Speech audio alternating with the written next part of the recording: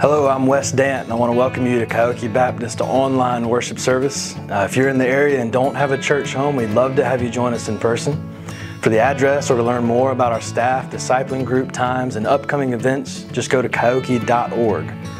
If you'd like to support the ministry of the church financially, you can give securely on our website or use our mailing address. Pastor Steve is teaching through the book of Romans in a series called Not Adrift. Before he comes to lead us in opening our Bibles to read and learn, let's sing together.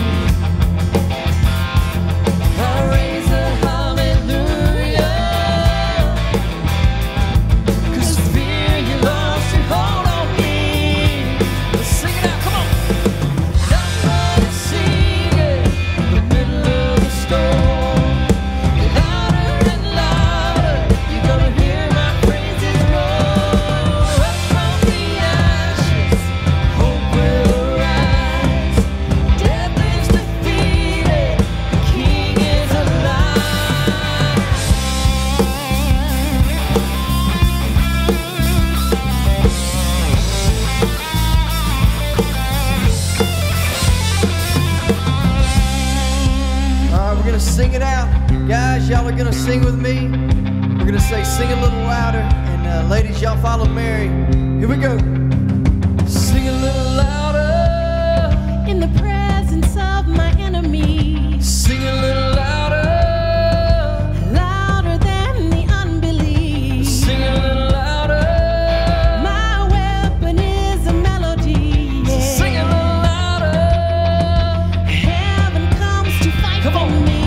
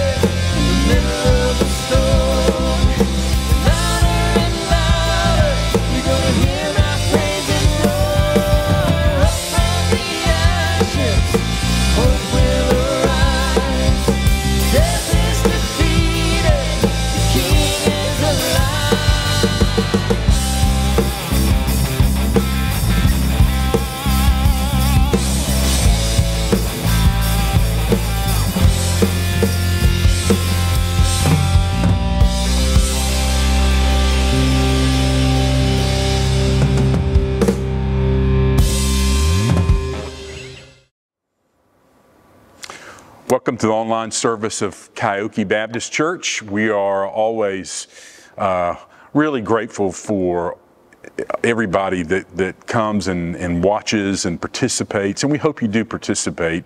We want this to be, even though you're not with the congregation, the church family physically, we want it to be a time of worship, and so we hope that you will do that, be it as we've just finished worshiping the Lord through song, and we will again at the end, or as we open God's Word, and I invite you to do that. We are studying the book of Romans in a series we're calling Not Adrift, and today's message we're calling Confused or Clear, because as you and I, we go and live our lives, sometimes things are not as clear as we want them to be. Sometimes they're not as clear as we think they are, and sometimes we're just confused.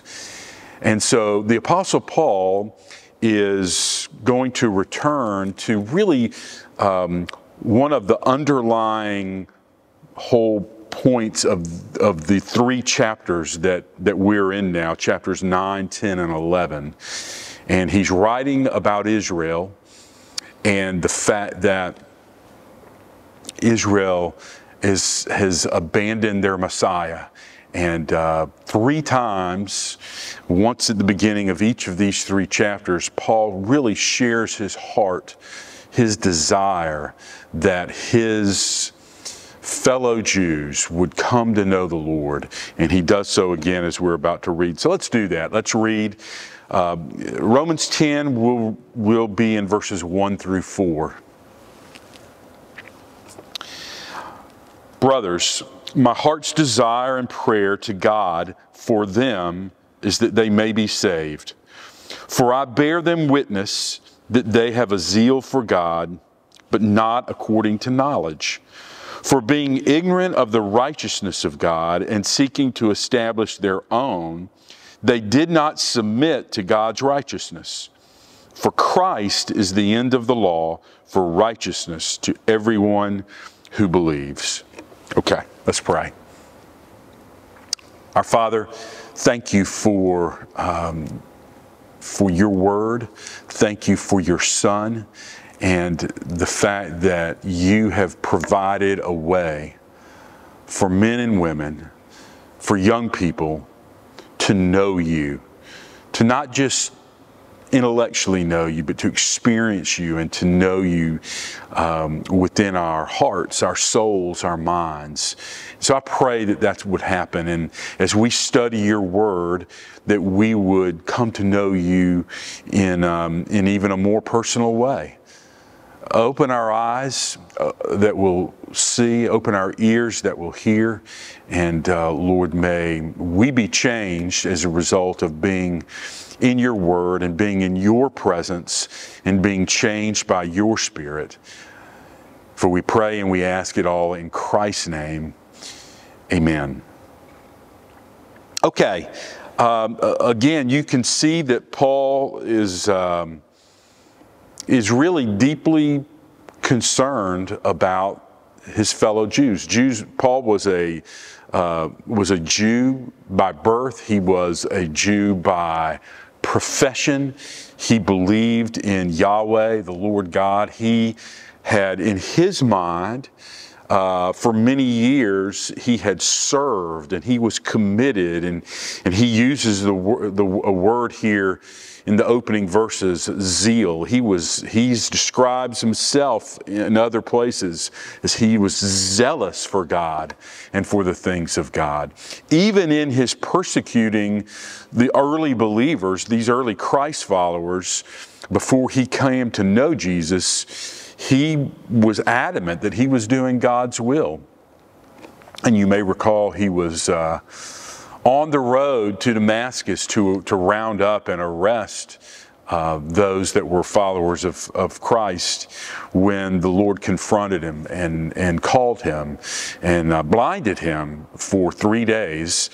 And that was the huge spiritual pivot point in Paul's life. And he's looking back, and he's no doubt aching for the fact that more of his countrymen, more of his fellow Jews, they haven't had that pivot point. They've not encountered Christ. And so, excuse me, what I want to do in our time today is I just kind of want to exegete very briefly these 4 verses, look at what they're saying, acknowledging that Paul is addressing the disconnect between Jews of the flesh, right? What he in chapter 9 he makes a distinction between those that are Jews by circumcision, by the flesh, and those that are Jews of the promise, right? And he's still on that. So we're going to just pull apart what he has to say in these 4 verses about that. But then I want us to spend the rest of our time making a connection, not only to Jews of the first century, but Jews of the 21st century, and probably with a broader, a wider capture, people of the 21st century, whether they're Jewish or not, church people, professing followers of Jesus people, agnostic people, irreligious people, people or followers of another religion. I think there are some truths here that we can pull out as followers of Christ in how to perceive and understand those that are not followers of Christ. So, as we look at this, I want to just, here's what Paul is doing. He is acknowledging the lostness of Israel, the lostness of the Jews, and he tells us that in the very opening sentence that his heart's desire and his prayer to the Lord for them is that they would be saved. And then he proceeds to look at 4 misguided efforts of the Jews that he calls them out for. So let's look at it. The first one he says, which is in the opening part of verse 2, he says, "For I bear them witness that they have a zeal for God." He says the Jews are a proud religious people. There is a religious pride in them. They are zealous for God. Again, as I mentioned a few minutes ago, Paul could very much relate to this, for he had been zealous for God. The Jews did not and do not worship another God. They worship the Lord God, Yahweh, the God of Abraham, Isaac, and Jacob, the God who gave Moses the law on Sinai, the God who was told David that he would raise up a descendant of his that would sit on his throne forever. It's that God, the God who sent his Son, the Lord Jesus Christ.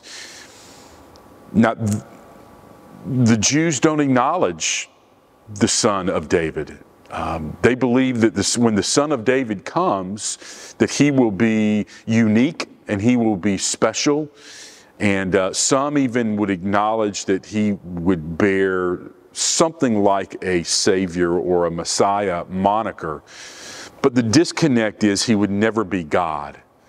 And the Jews were very adamant monotheist, as are right understanding Christians. We are not polytheists. We don't believe Jesus is another God. We believe that there is one God who is found in 3 persons, Father, Son, Holy Spirit. We believe that, and we'll look at next time because of His Word, Scripture, what Scripture says.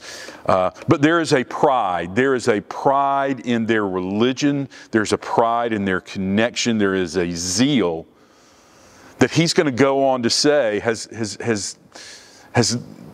kind of gone off the tracks. Okay, so let's look and see what the second misguided effort that he calls them out on.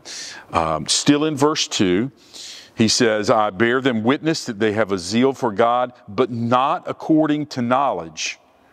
For being ignorant of the righteousness of God and seeking to establish their own, they did not submit to God's righteousness. Now let's just kind of zero in on the fact that they had a zeal for God, but not according to knowledge.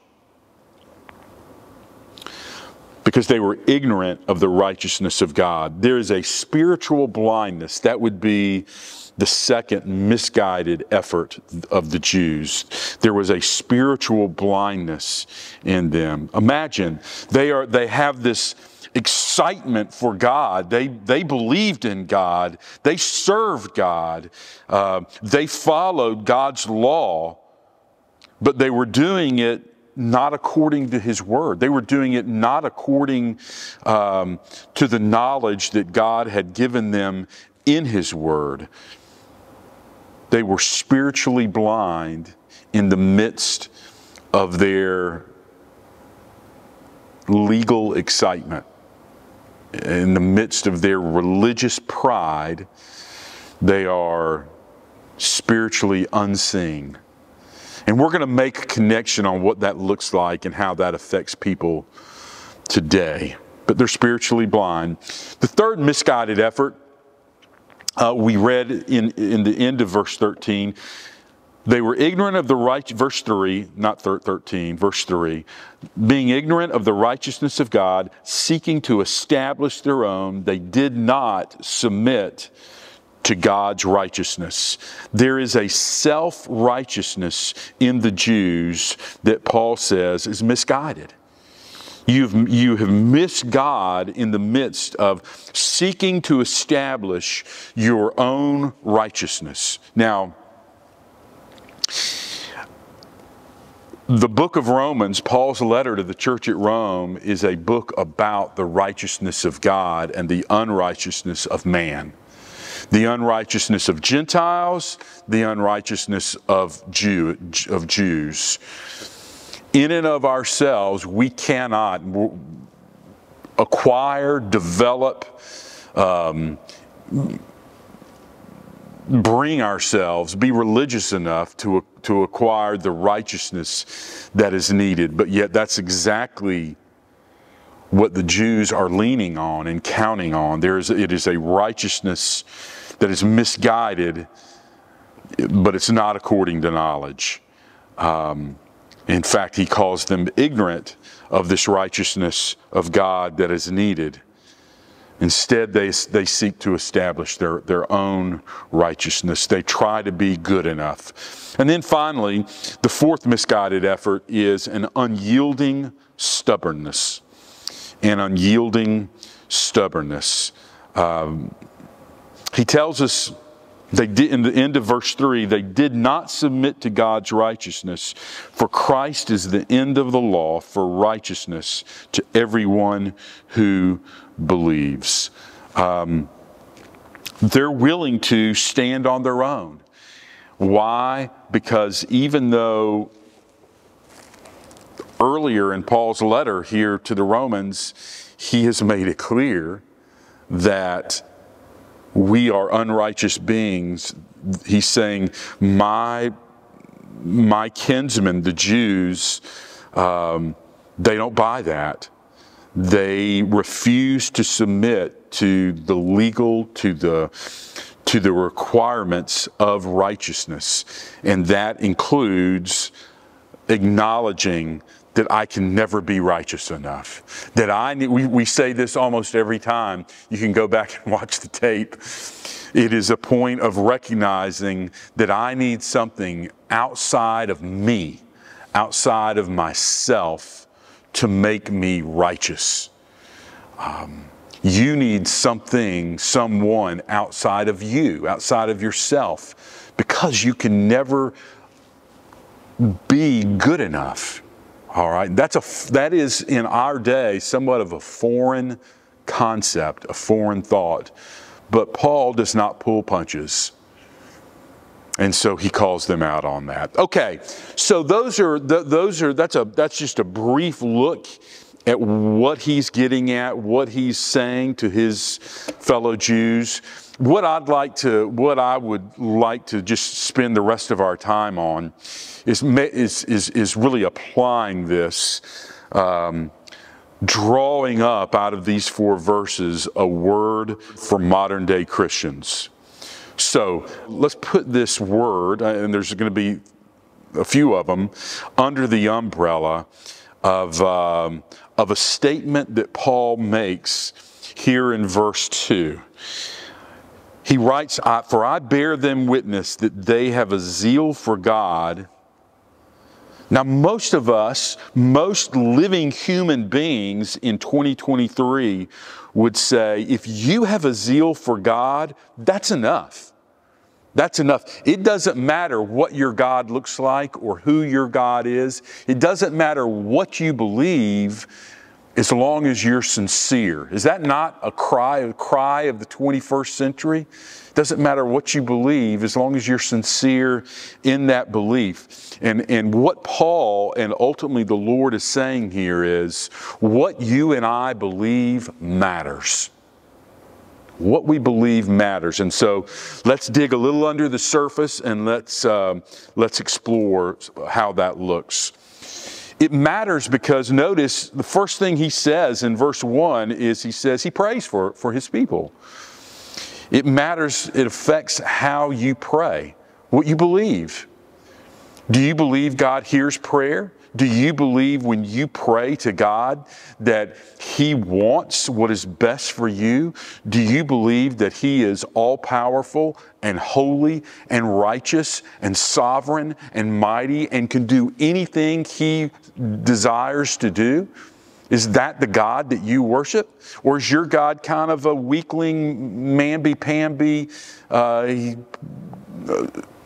uber busy, and He may or may not hear you? Why would God be concerned about you? There's all kind of understandings about God and why God does or doesn't hear you and me. Maybe your idea of God is His whole world revolves around you, and the only thing He's concerned about is you. You've got a really puffed up version of you and a very demented understanding of God.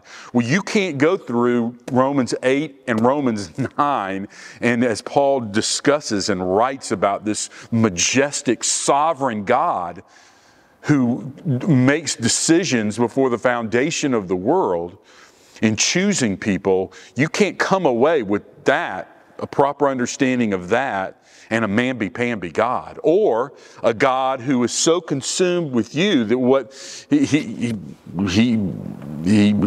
not about Himself. Oh, God is about Himself. God is about His glory. God wants you to fall in love and to fall on your knees before His, majestic glory. All of that, your understanding of God affects how you pray. Paul says, I pray for them. It is my heart's desire, and out of that desire of my heart, I am compelled to pray to God that they would be saved. Sometimes I hear people ask the question, how do we pray for the lost? Well, you pray that the lost would be saved, that God would save them. You pray that God would open their eyes. How would you have prayed for an Apostle Paul? I mean, God physically blinded him, but physical blindness was not his problem, his biggest problem. His biggest problem is he was spiritually blind. That's how we pray for the lost. God, give them eyes to see, spiritual eyes to see. Would you come into their life? Would you open their darkened souls to yourself? Oh, our understanding of God not only compels us to pray, but it greatly affects how we pray. Okay? Next, what we believe matters because of who you live for. Because of who you live for. Again, in verse 2, he writes, For I bear them witness that they have a zeal for God, but not according to knowledge. Now, we've mentioned this earlier, but it's worth repeating. The problem with the first century Jews who missed Christ is the same problem that a lot of Americans, a lot of people have in the 21st century, and I'll even go so far as to say a lot of churched people have in 2023, and that is we acknowledge the things of God, and on Sundays we're zealous for God, and we maybe have kind of set up a structure for our life that we think is pleasing God, but we don't really live for the Lord. We don't really live for God. We are zealous in our own way, but not according to the truth. Not according to the truth. What you believe and understand about God directly affects, do I live for myself? Do I live for other idols that I've constructed or I acknowledge in my life? Maybe it's football season started. I've struggled with this. Sometimes we can worship sports and hobbies, and sometimes we worship goals that we have set. Maybe the goal of being married or having children, and those are good, worthy goals. But if they can cross that line of becoming idols and ourselves idolaters, we worship those things, and we'll do anything, even if it means cutting against. Going against the will of God as found in His Word. When a couple decides that, you know what, we want to move in together, but we don't want to bother to get married, or we're going to give it a little time, and in the root of my heart, I know that's wrong, that's not what God would have me do, but because of my desire of have this person maybe become my spouse, I'll do that. I'm not living for God in that. I'm living for myself. I'm living for this other person's acceptance. Who do you live for? Do you live for the Lord? Do you live for the Lord Jesus? What you believe matters. What you believe matters. It matters not only because of how we pray, it matters not only because of who we live for, but we see in verse 4, it matters because of how we live. It matters because of how we live. He makes we could stay here and just kind of parse out all the consequences of what Paul says in verse 4. For Christ, not Buddha, not observance of the law, not attending religious functions, not religious symbolism or sacraments that are kept, but Christ is the end of the law for righteousness to everyone who believes. Now think about this. If Christ is the end of the law, first of all, I realize I can never be good enough. If Jesus is the end of the law finds its culmination, it finds its fulfillment in the Lord Jesus Christ. Everything about the law was moving toward Christ. The writer of Hebrews would say, the law is good and holy and of the Lord, but Jesus is better because Jesus is its ultimate end. I realize I can never be good enough because the law says, do this, do that, obey this rule, keep this set of rules. And Paul says to the people that have spent generation after generation of keeping and observing that law, he says in verse 1, my heart's desire and my prayer is that they be saved. In other words, they were zealous for God, but they sought a righteousness that was not of God. Over 600 100 laws to obey, and Paul says, hey, you law keepers, you need a Savior. I pray that you will come to know the Savior. It doesn't matter how religious I am, doesn't matter how educated I am, how cool I am, how financially secure I am, I need a Savior. It doesn't matter how much I adhere to the Jewish religion, the Christian religion, the Hindu religion, the Buddhist religion, the Muslim religion. I need a Savior. Every person that is born needs a Savior, because we can never be good enough in and of ourselves if Christ is the end of the law. Here's another ramification of Christ being the end of the law. It is that the law or religion itself never was intended to save. Listen, it's not like the law woke up one day and said, you know what? After all these hundreds of years, I don't think we can save anybody. Paul tells us in Galatians that the whole intent of the law was to teach us that we couldn't obey it, that we couldn't keep it. It was a schoolmaster. Paul, earlier in Romans, I invite you to look back, if you would, at Romans 3, verse 20. Listen to what he says. For by works of the law, no human being will be justified in his sight, since through the law comes knowledge of sin. All right? Schoolmaster, teacher, you can't keep me. You are a sinner. All right, verse 21.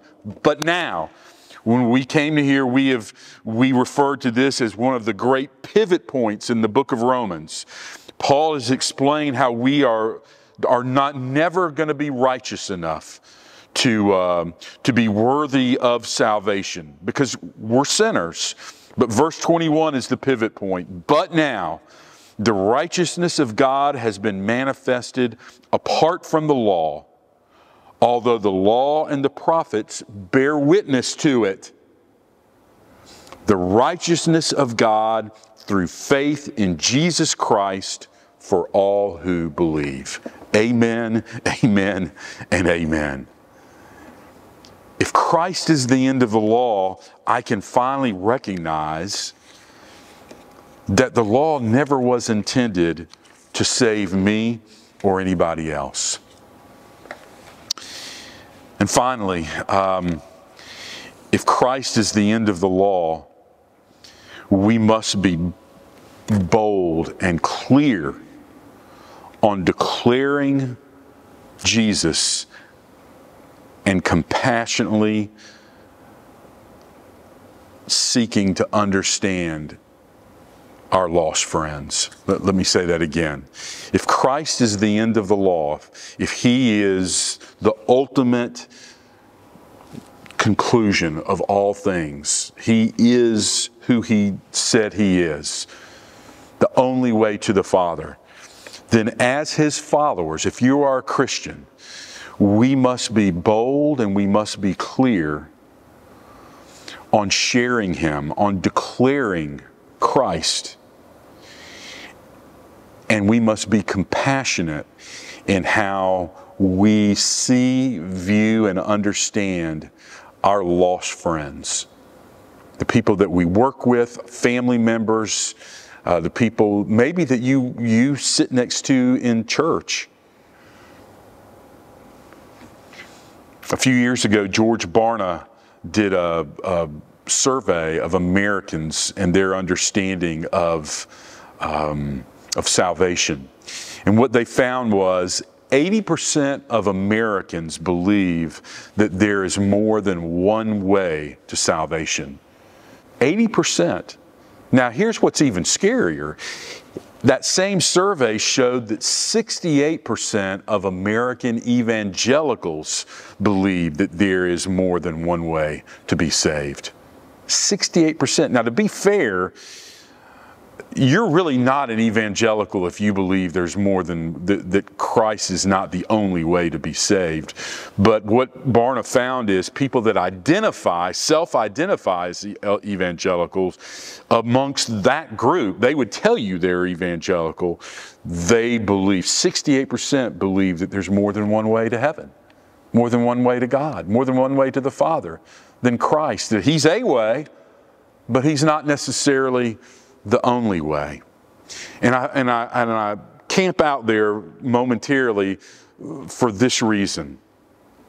We need to remember that lost people are often morally good people who have maybe given thought to some of the things, spiritual realities and spiritual truth. And they view themselves, and often others view them as good people. And they certainly would concur with that. However, if you don't know Jesus Christ, Scripture tells us that if I'm not a Christian, if I don't have the Spirit of God living in me, I am deceived about my own spiritual condition before God. I'm deceived. And that can go either way. I can be deceived thinking, I don't need God. I'm a good person. Or it could manifest itself in the sense of, I can never be saved. I have done some hideous things. God would never forgive me, would never accept me, never take me into His family. I could never know God because of who I am. Both of those extremes are wrong. They're both wrong. We keep going back to verse 2, but it's a powerful statement. The Jews were zealous for God, but they did not accurately perceive their need for God, right? I mean, you can look at Paul could look at his fellow Jews and just morally say, these are good people. Back in chapters 2 and 3, he makes the distinction between the fact that Gentiles, for the most part, were not morally good. They were morally corrupt. They lived their lives in a very morally vacuous way, but not so for Jews. The Jews were morally law keepers. They just didn't understand their own unrighteousness. And we'll close with this. Lost people, as we understand how we can pray and how we can develop a heart and a conversation with those that don't know Jesus, we need to recognize the fact that lost people think they don't need a Savior. Lost people think they don't need a Savior. That was, again, back to our passage. The Jews didn't think they needed a Savior. They kept the law. They didn't realize that they had fallen prey to a righteousness that was not of God. And is that not our culture? Is that not your friends? Is that not your co-workers that don't know Jesus? I mean, they will gladly take Christ as friend, as a mentor, as example, as a teacher or a guide. They will consider Him a religious icon, overall good guy. But what they won't do is they won't take Him, acknowledge Him, receive Him as the only sacrifice for sin, as their only hope for salvation and forgiveness and eternal life. The reason they won't see Him that way is because, for the most part, they don't see themselves as sinners. They don't see themselves in need of a Savior. They don't see themselves as being that bad. After all, they look at friends and people that they know and live around and they go, I'm better than that guy. And they use the wrong wrong system, the wrong measuring device to view themselves through. The Jews used the law and their adherence to it.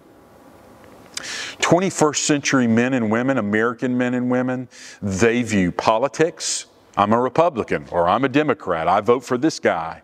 Therefore, I wave the American flag. Therefore, hey, I must be saved. Or I go to church. I must be saved. Or I give to the church. I must be saved. I'm a member of a church. I must be saved. Or I give to humanitarian causes. I must be a Christian. God certainly will receive that. When the truth of His Word is, until I come to the end of me and recognize that I will never be good enough, that I am a sinner in need of the one and only Savior, the Lord Jesus Christ. Only through Him will I be saved. And friend, I want to tell you as we wrap up, that is my only hope and it's your only hope. Do you know Him? Not as a good guy, not as a good teacher, not as a friend, but as Savior of your soul and life. He is as close, and we'll dig deep next week in this, but He is as close as you, in faith, trusting Him and surrendering all of you to Him. I pray that you would. Hope that you will.